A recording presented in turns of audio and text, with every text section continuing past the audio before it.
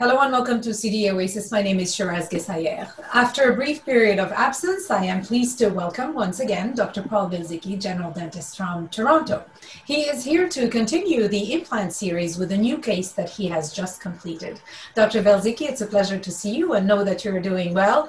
Thank you for sharing your expertise and knowledge with our audience. Welcome to CDA Oasis. Thank you, and welcome everybody. Just trying to survive COVID like everybody else. I hope that you had a reopening of practice that was easy. Before we go and see the presentation, can you tell us, as usual, what it is about? What is the key message that you're trying to convey? As I've said before, I like to be in control of everything, and from start to finish. Sometimes that doesn't happen. You get a handoff of a case from somebody else. And this is such a case. It's very complicated. There's just a lot of small problems, a multitude of problems, and each one of them has to be assessed, anticipated, and knocked off. And then you turn around and you say, hey, no more problems. I guess I'm finished. I like a phrase that you made when we were scoping the case. You said that this case was to test all your clinical knowledge and experience. We're going to see that when we see the case. However, just a note on that. I was looking at some of the other Oasis posts not more than 10 minutes ago, and I see, should we really be restoring teeth? Should we just go directly to implants? And then I saw minimally invasive dentistry. I apologize to everybody for the length of my cases and the length of these presentations. Minimally invasive dentistry does not come to this office. I don't know why. I'd love to have it, I just don't. Cases that come to me are long and complex.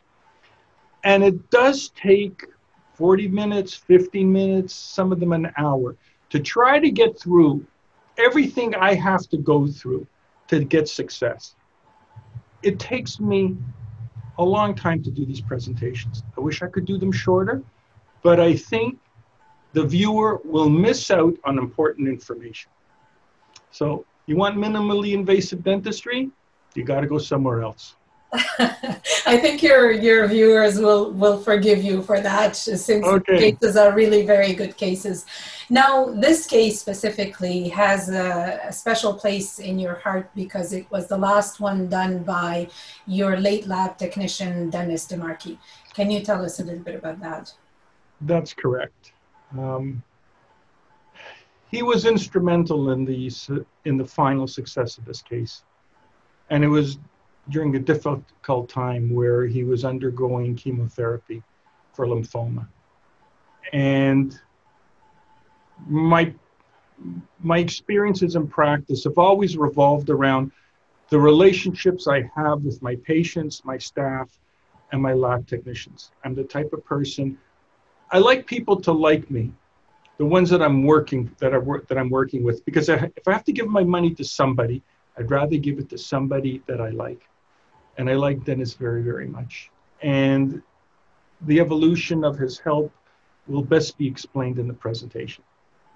Perfect. Thank you for that clarification and those details. Shall we go and see the presentation? Yes, we shall. Hello, everybody. Grab a coffee, sit back. This is a bit of a long one. So going with the theme of all of these posts, it's who's responsible and what is that responsibility. I'm a solo practitioner that provides periodontal surgery, endodontics, and restorative dentistry, from simple to complex. But I don't necessarily place implants. I've just never been comfortable with that. So I have to rely on oral surgeons and periodontists for that. But still, it's my responsibility to coordinate all phases of treatment to deliver long-lasting restorations, because that's what I would want if I'm sitting in the chair, and I'm sure that's what you would want if you're sitting in the chair. And after some 40 years, this has often proven to be the case. I've restored successfully just about everything there is to restore in dentistry, from simple to complex. And for the past 20 of those years, I've extensively photographed my work, and I use that as proof of what I've done and what works. And I'm fond of saying I'm doing it old school. By that I mean I rely on evidence-based protocols. I'm not inclined to reinvent the wheel.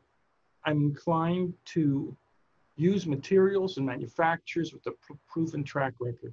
I am driven by a fear of failure, particularly when it comes to implants, because so much is on the line, so much cost, so much stress, and what a patient has to go under psychologically and physiologically. So you have to succeed on these things. And I'm a firm believer that success is a planned event. You don't bump into it and say, whoop-de-doo, I got it. Every detail must be anticipated, identified, and managed effectively. And all of this is my responsibility. There are no shortcuts to success. So in my office, where I use surgeons to place the implants, it's a team sport. And I feel that I am the quarterback. I must conceptualize the entire case from start to finish in order to feel comfortable. I can't turn around to a patient after the fact and say, oh, you know, it doesn't look so good because the surgeon didn't put it in the right place or the lab didn't get the right shade. That just won't fly. All of those things are just bad excuses. So I need to be in control from start to finish. I have to know and direct the role of each team player and appreciate all their strengths and weaknesses, including my own, what I'm good at, what I'm not good at. And it's my responsibility to avoid a fumble.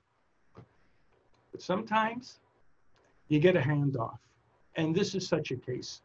I got a call from a colleague in a panic. He was redoing his office. He was in somebody else's office, and he calls me. Patient was just at the oral surgeon, had the healing abutments, the healing cylinders placed, second stage surgery, and she's upset because in 5 days she's going to Italy. And the partial does not fit. Can I help? And he said, quite frankly, Paul, I think I'm a little bit in over my head. Consider taking over the case. So I said, okay, let me see what I'm up against. Let me call the surgeon. Phone the surgeon, and he explains to me the same thing. Lack of communication, sutures are in, she's got to get off to Italy, and the partial doesn't fit. Can you make the partial fit? So I said, in short order, just send her right over right now. And she presented. She came in.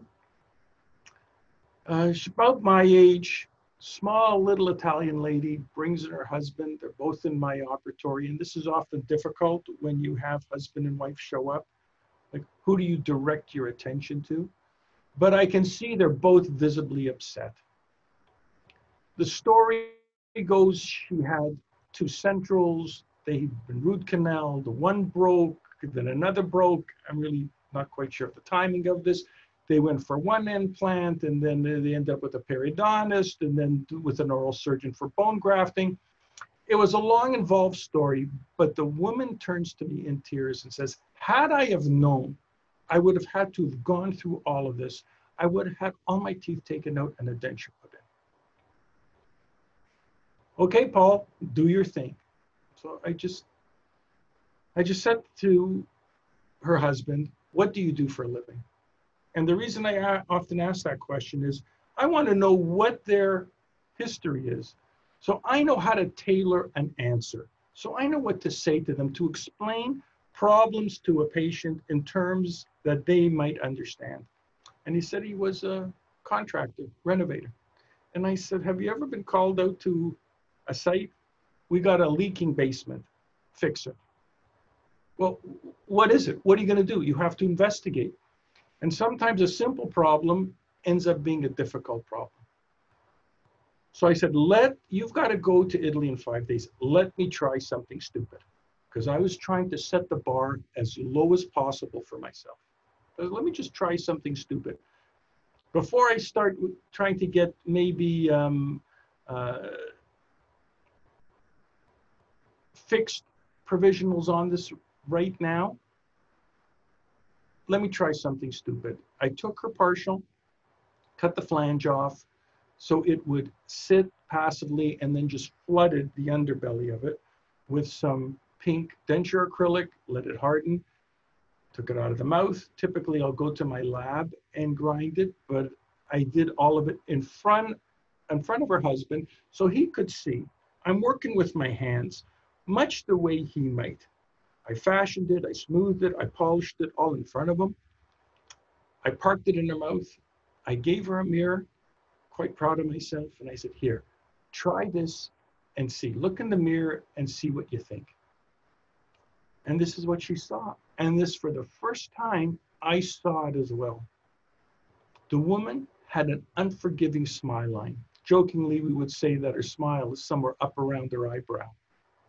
Well, in cases like this, there is nowhere to hide. There's no place to camouflage or hide a defect. It's all there. And she's not even smiling.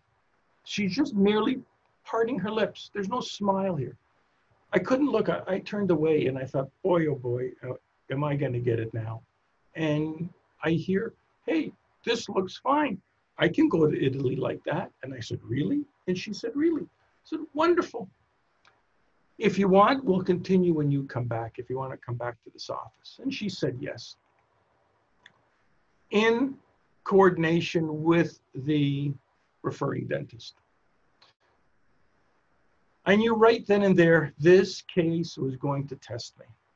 It was going to call upon all of my clinical experience, both technically and artistically, to make something that I could live with, that I just wouldn't insert and have to turn away. In these large cases, you have to do a very thorough case workup. And I spend a lot of time doing that. I get the Panorex from the oral surgeon, and I'm fond of saying, what a pan shows me, I don't need to see.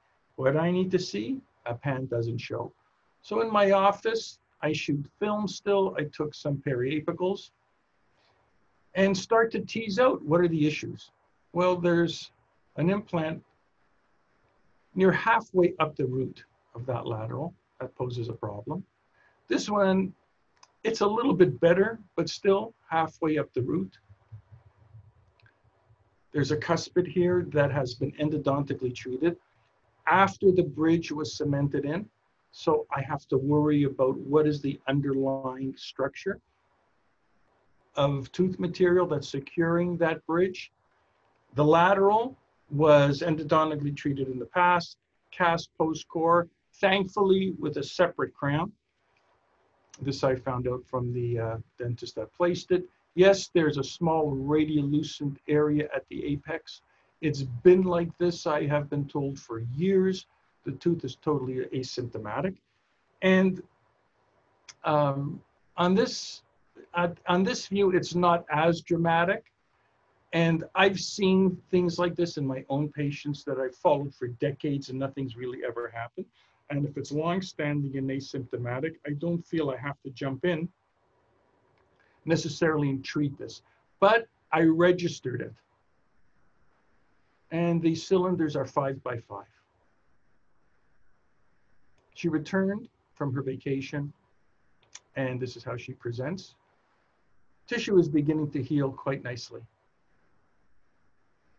Investigating the remainder of the dentition, make notes of the recession. I number all the teeth. All of these images get included in a very lengthy letter to the patient before we start. It may have been 5-6 pages long, because as the scope of treatment increases, then so does our responsibility to inform a patient. And I think that was part of the problem with the miscommunication with the implants. Some people think, I'm going to the surgeon, I'm going to get the implants put in, and that's it. Well, it's not it. It has to be explained very carefully to them. And I was wondering, okay, I've got gingiva at this height. How am I going to blend that and marry that with gingiva at that height? From the palatal aspect, there was a bit of redness on the palatal aspect of tooth 16. And indeed, there was some sort of defect on the root. And the radiograph is quite telling. There's decay at the distal margin. So this bridge has to be redone. At some point, bridge has to be redone. And then I'm looking at the cuspid and the lateral, thinking, what do I do? Both weak teeth. If I'm remaking the bridge, would I remake it with double abutting these two teeth? Do I give thought to perhaps extracting tooth 12, taking out the lateral, and maybe making two crowns on the centrals, two splinted crowns, and cantilevering off of a lateral? Just some of the permutations, the things I've bumped into in the past that I could apply to this case. These are all the things that go through my mind. And I'm sorry, invasive dentistry just didn't, or minimally invasive dentistry didn't enter into this. I've got recession here. That lateral was not endodontically treated. And I had worried about fracturing of that lateral, much the same as how she fractured her centrals. And I just thought, I just can't put two crowns on these two teeth and leave the laterals or the teeth unattended on the other side. I thought that would be a recipe for disaster. And there was decay. There was decay at the mesial of crown 24. So I thought, I'm into replacing or placing 4 splinted crowns on these teeth, because it's my responsibility to over-engineer strength. I want to fix this. I want to fix this once. I don't want to fix the 2 front teeth. She comes back at a later date with problems in the lateral, and then I have to junk all of that to try to remake something else, or possibly send her for implants again, which she wasn't thrilled about. So that post about, do we fix teeth or just take them out and put in implants? Sometimes it's a tough sell for a patient. First order of business, get rid of the partial, make some transmucosal abutments on which to put on some provisional crowns. Doing it old school, stone models, building it out with some plasticine. I make, or my staff makes, the custom trays here in the office, leaving a lot of room in this area because I know that the transfer copings, the impression copings will probably come out through that flange. Remove the cylinders, place in the implant transfer copings, and then I just put a little bit more acrylic here, punch some holes through so I can gain easy access to those screws. I use an open tray technique, and you have to in this case, because if it's closed, you'll never get the tray out. The tray wants to come down, and those 2 implants or those impression copings will not let it come out easily. So here these just get unscrewed after the silicone sets, retrieve it, put in the implant analogs, goes off to the lab, and a model is prepared. Now I can finally see, what am I up against? I need to have stone models in my hand that I can look at. And now I can assess all of the problems. I've got implants going off at this angle. I have teeth that want to go in this direction. And there's over 30 millimeter, there's 30-degree difference here, which I can discern with the $1 protractor that I bought. I asked the lab to come up with custom-made abutments. At the time, Dennis wasn't feeling too well. He was in and out of the office.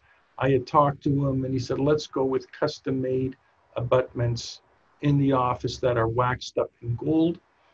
And I asked him to provide me with 2 acrylic temporaries out of methyl methacrylate that I could add and subtract from. And I asked for a little bit of acrylic here, pink acrylic, to see if I could mask that discrepancy or hide that discrepancy in crown length between the laterals and the centrals. So I got this back. These are, as I said, cast gold. Here's the impression with a bit of silicone to replicate the soft tissue. And I could not get the coping, or the abutment rather, back onto the implant on the stone model. So I knew there was no way this is going to go down in the mouth. And I look from the lingual and I see a pronounced ledge in that area. I took some time to trim that away so it would seat passively on the stone model. I think had Dennis have been there, he would have picked up on it. But sometimes you're just not lucky. So I did the same thing, replicated that design on the other abutment. And what I'm trying to do is develop some harmonious geometry with the host tissue. Well, I got that to fit, and it fit in the mouth quite nicely. But then I stepped back, I looked at it, took this picture, added notes to it, sent it off to the lab. Took an hour to refine both abutments. Then I called it quits. Margin extends much too deep at the mesial aspect. We'll never get an impression. And I don't want margin this deep and close to the implant. Because as we know, a great way to have an implant fail is to have a cemented crown too deep, subgingival, where you can't access the cement, and you end up with a horrible periodontitis and failure. So I don't want to do that. Please remake. And what I should have said was, please wax it up and show me before you cast. But they went to completion, and I got these pictures back from the lab. I can't say that I was thrilled, but I said, okay, it's a starting point. Send the case to me. I'll assess it without the patient here. I like using this picture. And I've said before, dentistry is a craft of the hand. I have to combine science with a healing art in order to have a restoration that will prove successful. And it's a kinetic knowledge expressed by the act of doing. You have to do this. You have to learn. So here I am crafting with my hands. I took some wax and started waxing up on these gold abutments the shape that I thought would be acceptable. Because who better than me to come up with a shape? So here I am crafting away, knowing that I would return this to the lab. And because it's gold, all they have to do is cast onto this material. They don't have to remake the whole thing. And what I'm trying to do is develop geometry that will be harmonious with host tissue. It was returned quite nicely, just as I had designed. And now I felt a lot better. I've got a good length of collar here. The margin finishes just below the gum line, at least on the model it did. So my goal is to support the tissue without stress.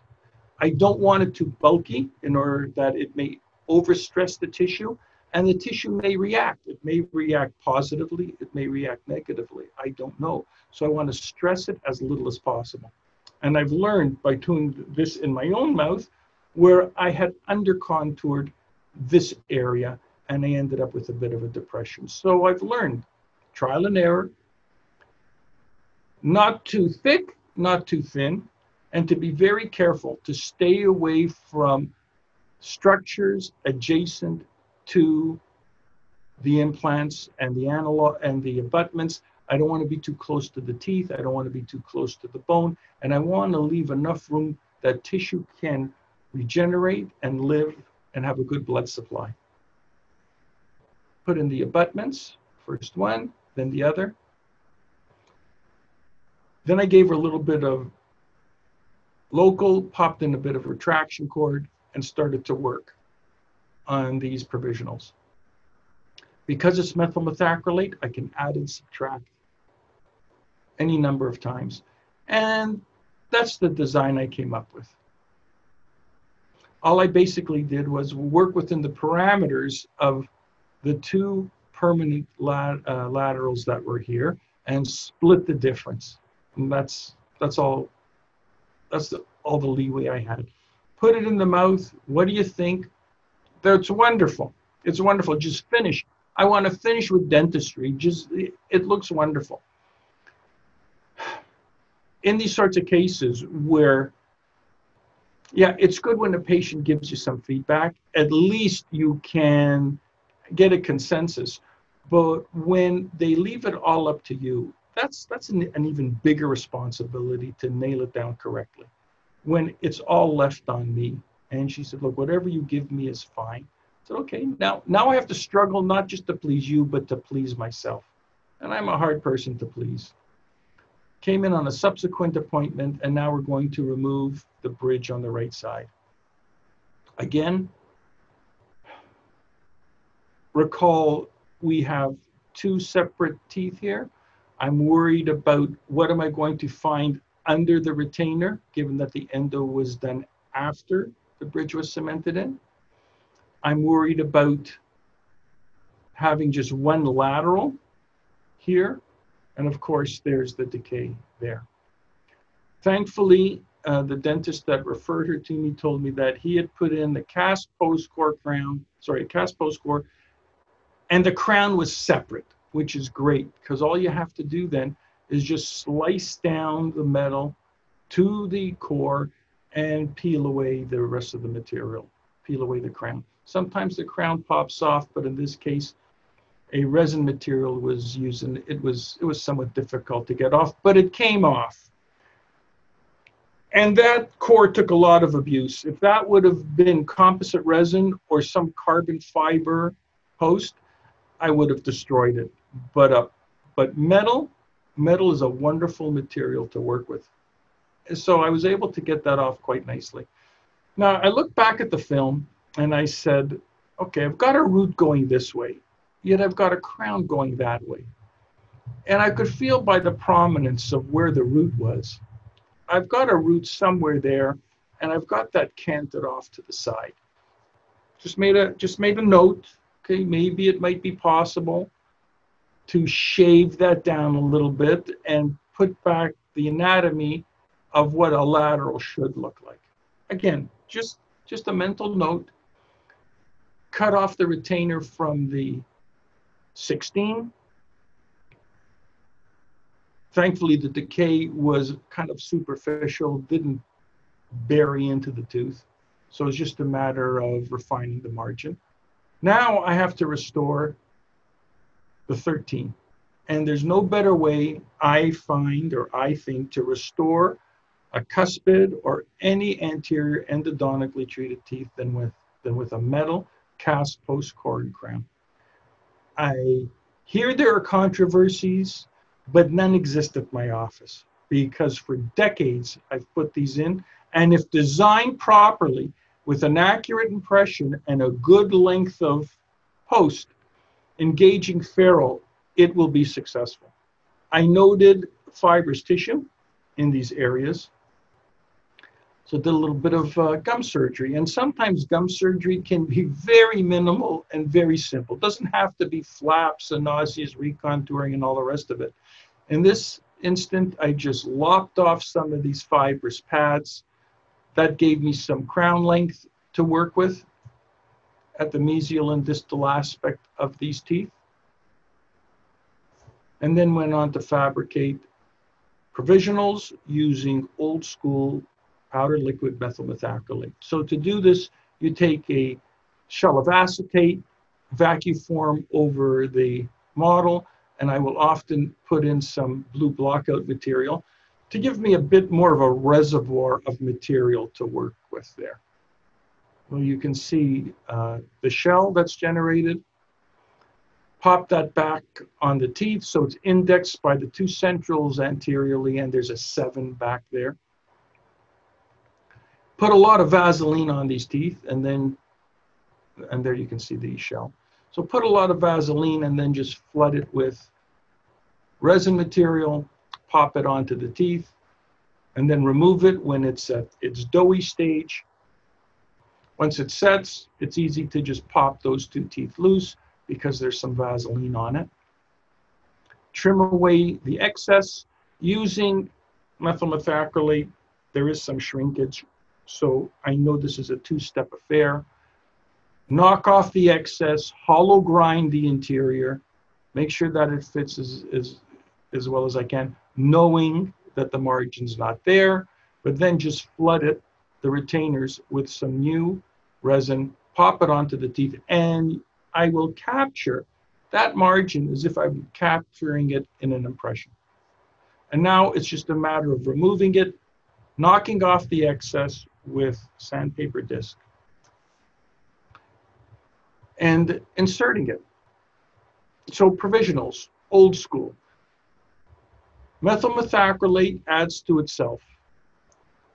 That's important in these big cases, long, drawn-out cases, where the anatomy will end up invariably changing from appointment to appointment until I've got it to where I want it. So I need a material that adds to itself. I don't want to keep remaking provisionals. And this material is robust. It doesn't crack. It doesn't break. It's not brittle.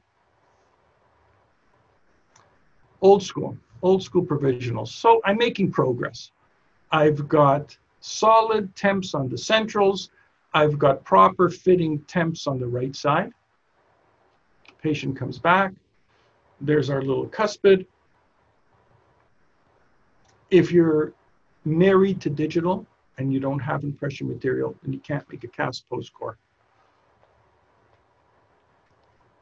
So you can see there, it engages a bit of ferrule here, has good length to it, and it's cemented in. And I've refined this one. I've trimmed away some of the mesial aspect. Now I have 2 teeth now that I can anchor the Queen Mary to. I am not worried about disintegration of porcelain, of composite resin. I don't have to worry about the resin around a fiber post, carbon fiber. It's metal. It's going nowhere.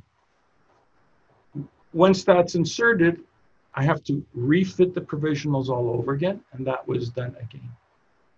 Now, patient comes back attacking the left side. That was that standalone lateral, which had not been endodontically treated, and I removed that. And once I saw this, I was very happy that I decided to make this part of an overall reconstruction, because there's precious little robust tooth material to support a crown. And given the patient's bite, she split the centrals. She'd probably crack the lateral. I've seen that often enough on teeth that have not been endodontically treated to know I better over-engineer strength into these 4 teeth. I removed the crown, found decay in this area, and I'm right down into the sulcus here. Well, with enough retraction cord, I was able to just get a feather edge margin, remove the decay, didn't violate the canal, put in a pin retained amalgam core. But before I did that, here I snapped off some radiographs. So here you can see there's not a whole hell of a lot left of that lateral.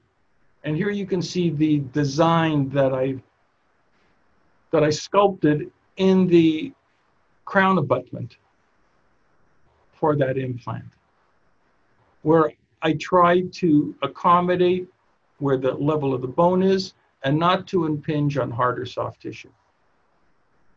Getting back to the 24, so I have crest of bone here, and I have some semblance of tooth material there. Not a lot. But as I said, muscling it, I was able to get a pin retained amalgam core. I love amalgam because if you try to use resin in this instant, I doubt you could get proper isolation without resin or some fluid coming up and contaminating your bond. Amalgam doesn't care. It will set in the presence of moisture. So I knew I would have to address that. Again, making provisionals, Omnivac shell over a model. And I thought now is an opportune time to address the shape. Dennis had come into the office. He took a look at it, gave me a few words of advice, and left. And then I spent the next hour or so reconfiguring the front smile. And I'll go over this in more detail at the end.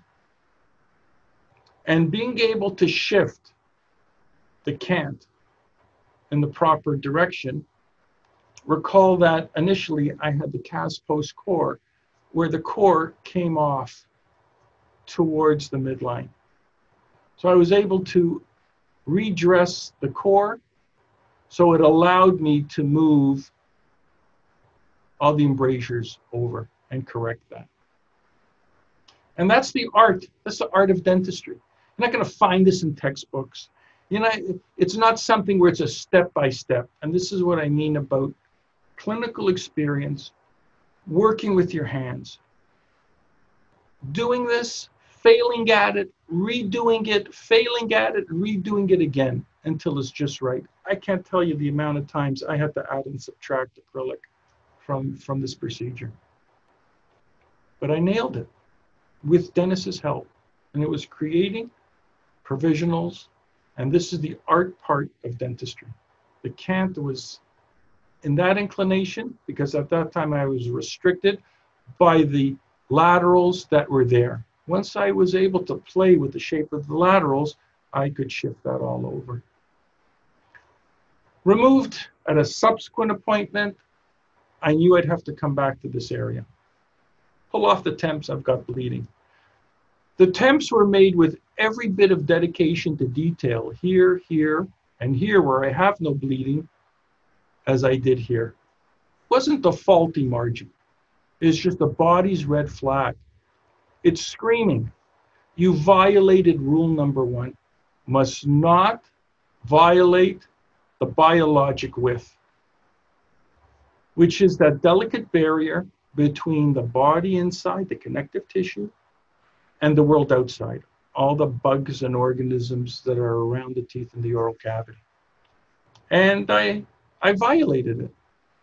Just to go over this, refresh this in your mind, fit and finish of restorations are paramount.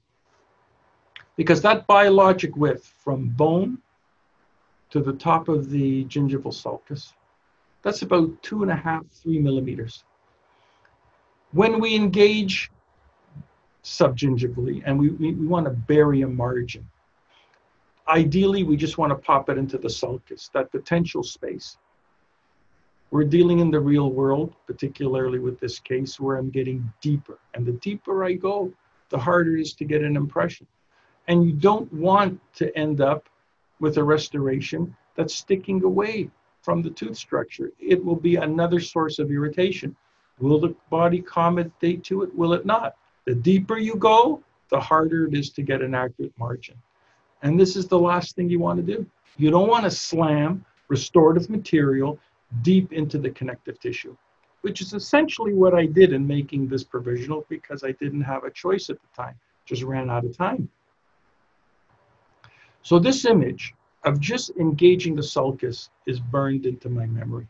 Every time I've got a drill and it's in my hand and I'm approaching the gingiva, this is the picture that comes to mind. This is what I want to end up with. So I've got to create that here. So this is what periodontal surgery is for. So all these fancy new labels of dentistry, minimally invasive, comprehensive. I don't know where people come up with these labels. It's just good dentistry driven by accepted protocols of treatment. So here, I don't have enough tooth surface, root surface for good attachment. So I have to go make it. I raised a small flap because I did not want to lift the flap and engage this area. This tissue was starting to heal and come along quite nicely. So I just raised it a little bit here so I could address interproximally between these teeth. Doesn't have to be a huge flap. Here, my minimally invasive flap, if you will.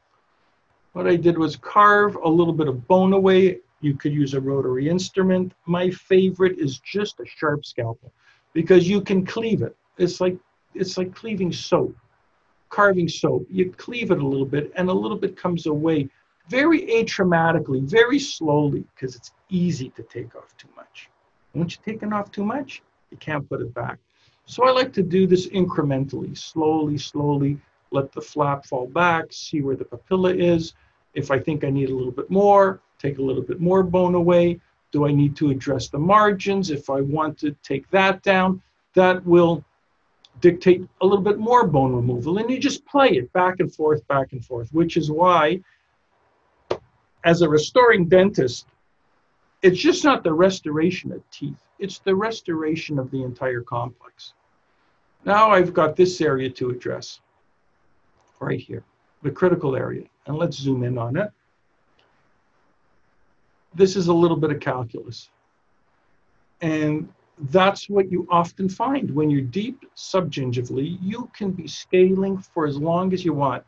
Raise a flap, I guarantee you still find calculus because you just don't know going in blindly. You raise a flap and you're often surprised of what you've left behind. So here I've got a margin right there. I have the amalgam core very close to the margin. I don't like that. If I'm putting a crown on, I think I have to entomb the core and tooth structure as one. I don't, and I have never placed a finish line half on tooth and half on restorative core material. I think it's a recipe for disaster. And that's all the tooth structure I have to deal with. That's left for me. My crown's going to go on there. So what I did was shave a little bit of bone away in between. I'm sorry it's a bit difficult to see. Taking a photograph when it's bleeding, it's difficult. But trust me, I took about that much bone away. And now I've developed far more surface area for epithelial attachment. Zooming back out, I don't want to address this area right now. You never, ever want to carve amalgam in the presence of a flap. You'll pulverize this material, it'll get onto the bone, and you'll never flush it away. You'll end up with an amalgam tattoo. So you have to wait till tissue has healed. Replace my provisionals, which are accurately fitting. They have to be, because the provisionals help guide the healing. That's the interplay. That's the comprehensive dentistry, if you will. You need everything to work in concert to get a good result. So the provisionals are properly fitting. Here I've taken that picture I've shown you before, just flipped it upside down so it makes more sense. There's the bone.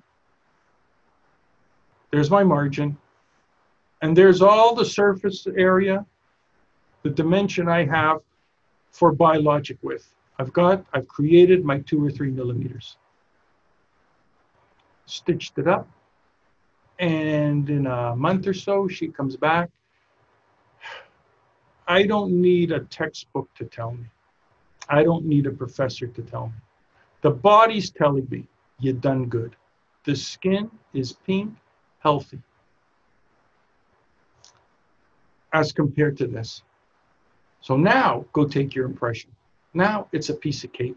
By whatever technique you ascribe to in your impression taking, this facilitates accurate impression taking rather than dealing with blood. And you just can't come back here and just zap that away with either electrosurgery or a laser, because you haven't addressed the underlying problem, which was what tooth structure was available for the attachment of epithelium. So using simple scalpels and, as I said earlier, accepted protocols of treatment, you can end up with a very beautiful high-tech result. Refining provisionals, we got to the point where the perio was done, everything was done. And The provisionals now form the blueprint of the finals. So that's why this phase is very, very important. It allows everybody to test drive the case. Family and friends can have a look at her. What do you think?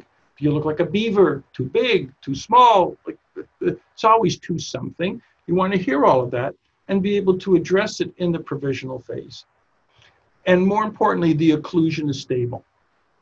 She can eat, she can bite, she can chew. No clicking, no popping, no symptoms. The TMJs are just tickety-boo. Now, it's my responsibility to replicate this design in the lab phase. I have to guide the lab to give this to me in a permanent material. And in this case, it will be porcelain fused to metal, because I think I can control, fit, and finish. And I've got bridge work in people's heads near 40 years, large round houses and porcelain fused to metal. So I'm inclined to stay with that. I want to capture and maintain the occlusal vertical dimension. Very, very important. And it's easy to lose at any phase, particularly when all the teeth are involved. So what I like to do and what I suggest to you is to restore these things segmentally, if you can.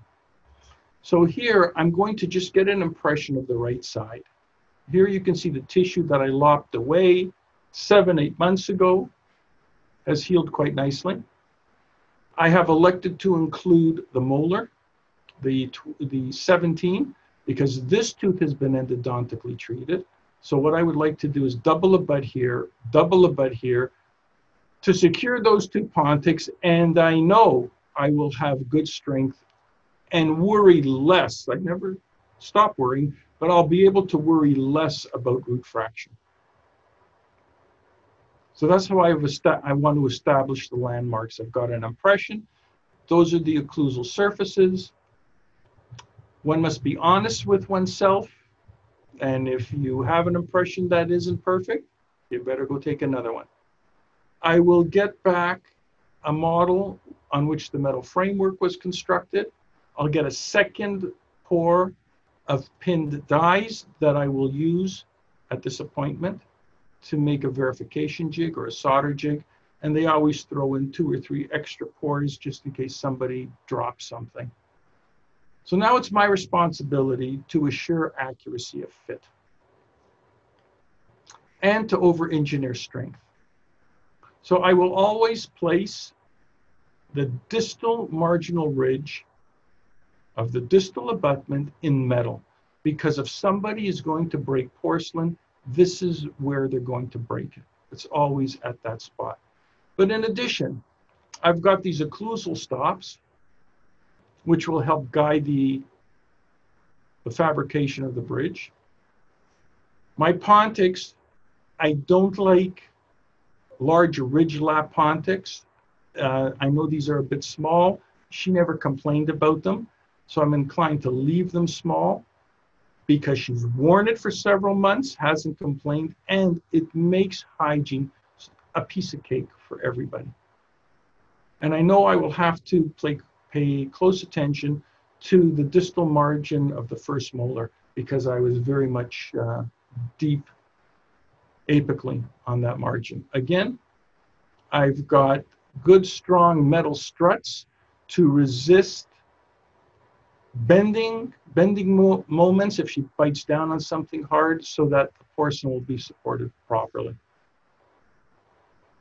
And again, I've got a margin here on the 6th. I've got a margin there on the 7th. And I need to have this orchestrated so that it's cleansable over time. That's where, to remind you, that's where the decay was. Solder joints, I always have these cases sent back to me in segments. Solder joints have to be of a good surface area so you end up with a strong solder joint, and often we'll split them in the middle of a pontic because that's about the best place for soldering. Craft of the hand, knowledge of the hand. I need to try in every single segment on the individual tooth to satisfy the pressure transducers in my fingers that these things go to place without a jiggle, a wiggle, or a rock. And then I know there's that sweet moment, I'm there. It will withstand the test of time, all of the moisture, bacteria, acids, etc. Assessing the fit. So here I have a metal stop, and I make sure that when they hit here, they hit here at the same time. So built into this metal framework is a very important landmark, because if it's all porcelain, where do you go from there? You're just relying on your articulator. So there's a physical stop which is coextensive with the stop on the provisionals, same vertical dimension. Now addressing the anatomy of metal in this area. This is what they made. I know that's going to be too bulky. So I just spend some time with not a lot of time, with a greenstone or some grinding instrument, refining that, so that there's good embrasure space. So now the patient will be able to get underneath, and we'll be able to get underneath with instruments and bristle brushes to keep this area clean, so I don't end up with recurrent decay. Solder index the segments and take a bite. And I like mounting these if I can in the office, because I know if I mount it, I'll probably end up with an accurate mounting. I will then take that second set of pin dies and just pop them into the respective retainers, secure it with a little bit of yellow sticky wax, and then plop it into some stone. And now I've created a verification jig, because all these components that are locked together fit on the teeth perfectly. So now I've indexed it with this model. So whatever the lab does now, all their soldering in and out of the furnace for porcelain fabrication, it has to fit this. If it goes down nicely on this, it will fit the teeth. And if it doesn't, then I've got to remake something. Another appointment is required to take an impression of the left side. Again, I want to capture all of these occlusal landmarks. And it's very difficult to take an entire arch accurately in one go. So these were long, drawn out affair appointments. So doing this segmentally actually worked out in terms of a patient acceptance, patient management perspective. So it was easy to pop in some retraction cord on 4 teeth. I had removed the cement from the provisional bridge. I didn't want to lock in and perhaps break something. So they came out cleanly with the impression, popped them out of the impression. Now I've got the landmarks of where the vertical dimension is. Again, very clean, defect-free impressions, and that's all made possible by that little bit of periodontal surgery in this area. Again, eliminating every weak link along the way of all these this myriad of problems that were present. The 4 separate crowns come back. They're the occlusal stops. The second she hits there, she hits there. I always ask them to make the middle a little high so I can shim it down. Assessing the case intraorally, let me tell you everything fit nicely. Solder indexing, the metal stops, and it's all locked down.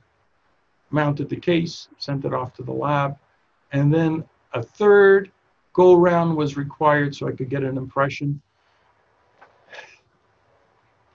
for these abutments. And I'll tell you that I'm not fond of doing it this way. Normally I would have them make the metal coping at the time that they made these abutments before I inserted them. But I didn't know where the margin would be. I didn't know that if I put in the margin, if I put in the abutment and the tissue was stressed, would tissue move around and then I'd get an exposed margin. So I thought, let me put these into the mouth, and if I needed to redress some of the metal somewhere, and maybe I did have to, I can't recall, I'll then capture the impression. Trying to poke retraction cord in and around tissue around an implant is very difficult. You have to be very delicate. It's not the same way as putting retraction cord around the tooth. It's two different animals. Don't want to do it, but sometimes you're forced into doing it. So I've got final impression of the centrals. So I have finished framework right side, finished framework left side. I've got these two little crowns which will be splinted. I elected to go with yellow gold. Sometimes it just looks warmer around the gum line if it's yellow gold rather than silver looking gold. So they were tried in. Little solder indexing. There's a metal stop. So when she hits here simultaneously. And she also hits on that stop at the distal of the 5, and she has a stop at the distal of the 7. So now I can take everything away. I've worked in the landmarks for vertical dimension in the metal framework, and I can go ahead and take my bite registration. I'm not fond of this material, silicone rubber, in these large cases, because you start syringing here. By the time you get over to here, it's already set back here. And if the patient does one of these jaunts over to the right or left, by the time you can sort that out, the material's already starting to set. So I still use warm wax heated in a Bunsen burner. I'm told some offices don't have Bunsen burners anymore. Well, then you can't use warm wax.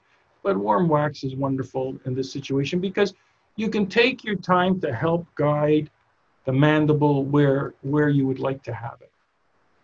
Afterwards, a pickup impression. So here are all the components related to one another as they sit on the teeth. And a master model is fabricated. And the case is completed on that master model. And it fits beautifully on the master model. It fit beautifully on all of the solder jigs. So it was no surprise that it fit beautifully on the teeth. And there was no fumble on the that last yard. There was no fumble on the day of insertion. Just pop off the temporaries with the fullest confidence that this case was going to place without any issue.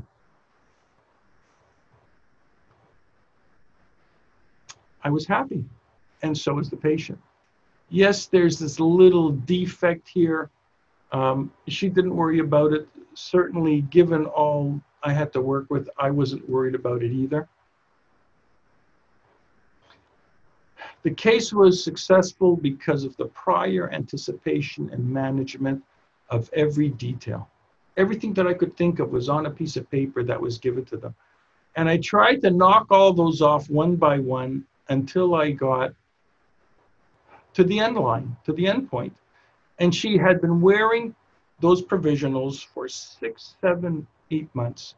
And the tissue looked like this. So you need proper provisionals to help maintain the health of tissue right to the day that it's cemented in. So I started April 5, 2019, cemented it in March 26, 2020. Teeth in a year. I'm fond of hearing about teeth in a day. I presented another case where I did teeth in a decade. So I'm getting a little faster. I'm getting a little better at it. Now I've got teeth in a year. But it took this length of time to sort out all of these problems. Who's responsible? Well, I don't need to beat you over the head on that. Obviously, it's the restoring dentist. Now, what is that responsibility? In this case, philosophically, to put the patient's needs above all else. Yes, the case exploded in terms of cost and scope of treatment, but it was comprehensive in nature because it had to be. This couldn't be a minimally invasive case. And it's to provide an accurate diagnosis, to take the time and the effort to do comprehensive treatment planning. And once you elect to treat, you have to treat to a high standard. And it's to exemplify dedication and honesty.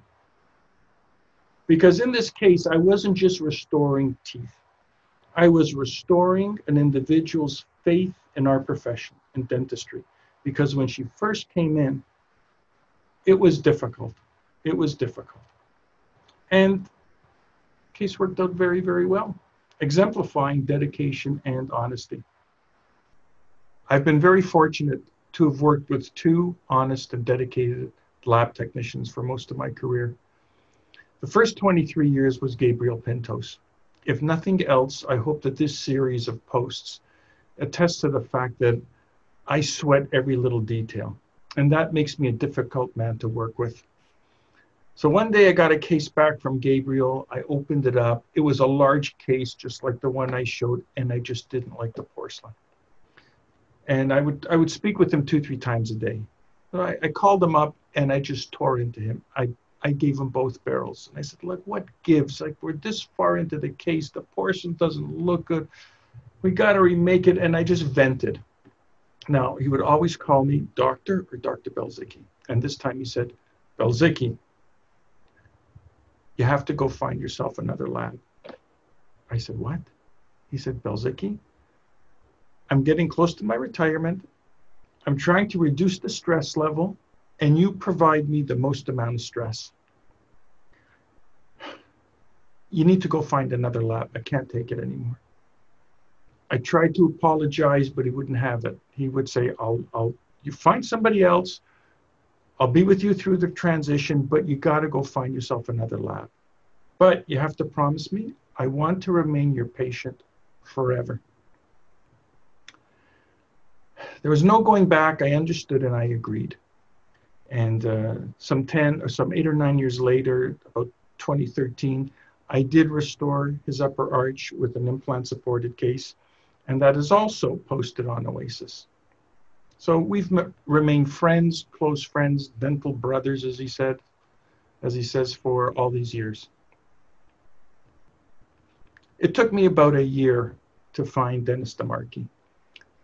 I presented myself. I took my computer, I opened it up, showed him all the pictures. These are the restorations I've done with Gabriel. I want it done this way. They're supposed to be designed that way. And I went through the whole thing. And then I said to him, now I'm warning you, I'm a tough man to work for. I just burned out my first lab technician of 20 years, and you're next in line. So do you want this? Do you want a part of me? And he just sat back and he said, look, all I can promise you is that I will try my best. I'll redo cases any number of times at no cost until you're happy. And I thought, well, that's an honest approach. And I said, good. And then you have the right to call me. If there's ever a problem with an impression or you don't like the way I've prepared teeth or whatever, just call me. And if you need second or third impressions, you'll get them. And we moved forwards.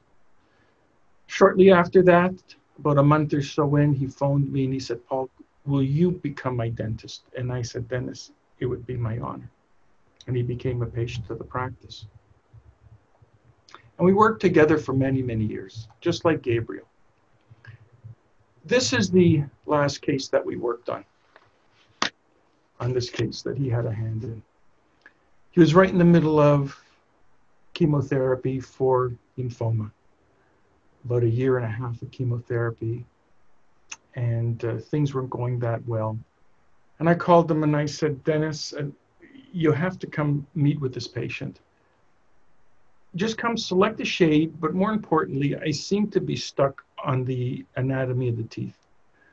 Having worked on this case for several months, it's easy to lose perspective and deceive yourself that what you have is actually good and appropriate. I said, would you please show up?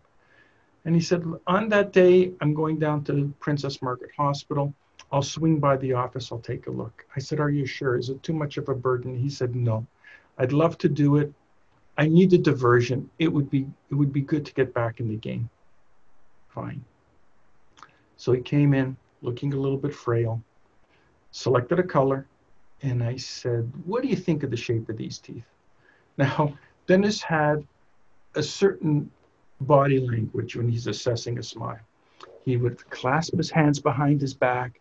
He'd squint, he'd stick his head forwards, he'd look one way, then another, and then he'd walk around the patient from the right side and then the left side. And every time I watched this, I would wonder, what is going through his mind? What criteria, what visual clues is he picking up on to make an artistic assessment of what is correct? He was a master at it. After a few moments, he walks behind the patient, doesn't say a word, puts up his hand, and he does this. I said, okay. And I knew in my mind, I understood. I said, Paul, I got to go. Don't want to be late for my appointment. And he left. So what I ended up doing was correcting the cant on this. I showed this before. But a large part of why I did that was Dennis's input.